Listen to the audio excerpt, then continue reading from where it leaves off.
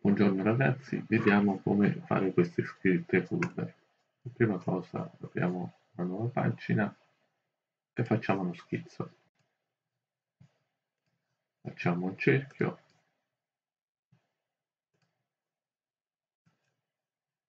e lo tagliamo come se fosse.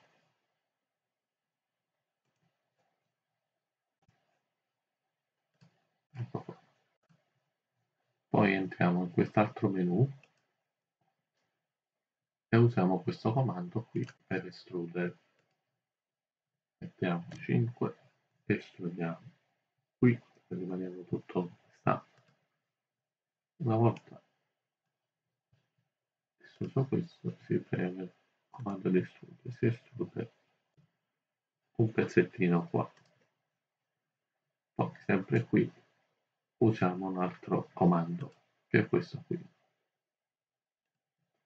Premiamo su questa superficie e questa si va aperta e il cerchio si distende. Una volta che si è disteso il cerchio, facciamo uno schizzo sopra, dove vogliamo. In questo caso scriveremo un testo.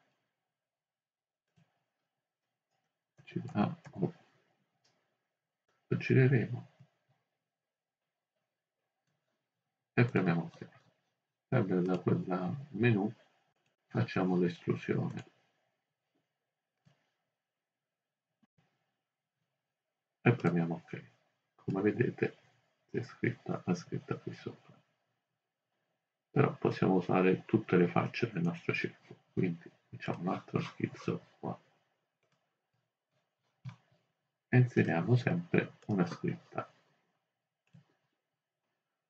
Ci fanno 2.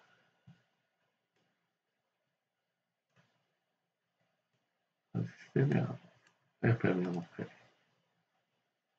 Andiamo di nuovo in quel menu, facciamo l'estrusione da quel menu, 5 e facciamo l'estrusione.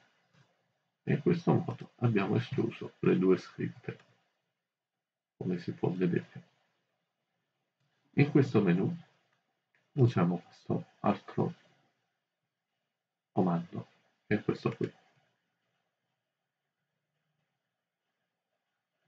No, scusate, è questo qui che dobbiamo prendere. E lo dobbiamo, eccolo qui. Il cerchio, come si vede, ritorna al suo posto, ma porta con sé le scritte curvandole.